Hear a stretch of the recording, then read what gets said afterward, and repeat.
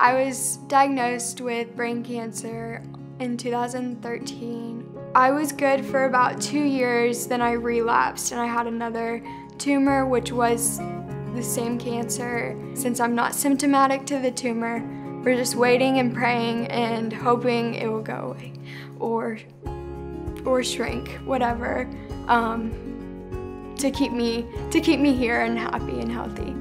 They surprised me with a plane ticket to Austin, Texas, and I got to go meet Kendra. I just felt so welcomed and so loved. It was one of the best days ever. I picked up these earrings, and this was before I knew that they were named after me.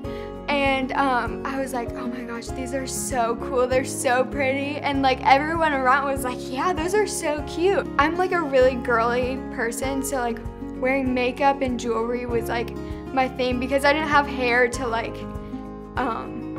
express my girliness. It definitely like is a part of my fashion statement. It's Kendra Scott, for sure.